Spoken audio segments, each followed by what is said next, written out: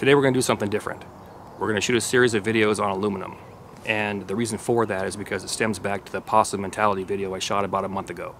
And that is utilizing every resource you have available to you, as well as seizing every opportunity that presents itself. Now for me, it doesn't matter where I go, I seem to always find trash, mostly glass bottles and aluminum cans. So I thought I'm going to go ahead and do some research here and find out at what point do aluminum cans melt, or 3000 series, which is what typical aluminum is. And I found that around 1250 degrees Fahrenheit, aluminum tends to melt and become molten. So I thought, let's take it a step further. A basic campfire. Nothing special, just regular wood, basic campfire. What is that? Well, hand drill and bow drill, the ember seems to ignite around 800.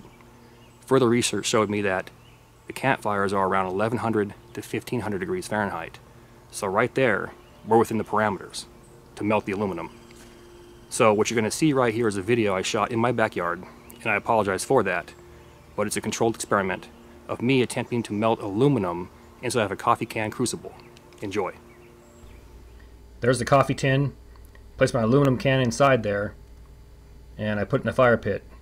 The bottom of my fire pit is like a dome. It's rounded, so I had to go ahead and adjust it to make sure that it was level. I was afraid the thing was going to spill over and lose all my material. So once I got that leveled up, we fast forward here about half an hour, and you can see the cans glowing red. And if you look in there closely, it's kind of hard to see because the stick is catching on fire, but you're going to see shiny molten material. So the aluminum can is actually melting inside that coffee tin. And you should be able to see it again right here once the flames go down. There it is. You can see it reflecting off. So at this point I was like, that's great, that's cool. Let's go ahead and add some more cans to this. And a total of about, I think, 9 or 10 cans I put into that coffee tin.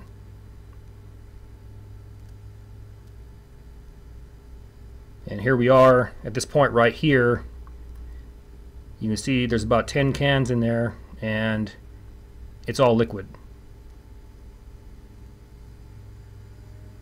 This is a space of about an hour. Now from here, I want to grab the can out of there and transfer it to some sort of casting or mold. So all I had was cat litter. So I put cat litter because it's clay, tossed it inside of a bowl, and then poured my ingot. And you can see that happen right here. There's a divot right there. Use my Leatherman. And there's an aluminum ingot right there. So this showed me that it does work and can be transferred.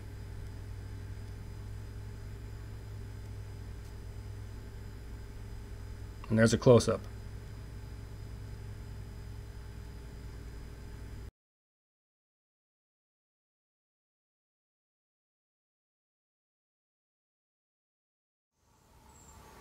Welcome back. For me, this was outstanding. It showed me several things.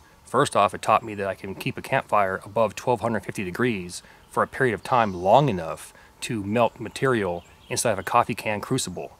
Second, I can then transfer that molten material to a mold and cast an ingot.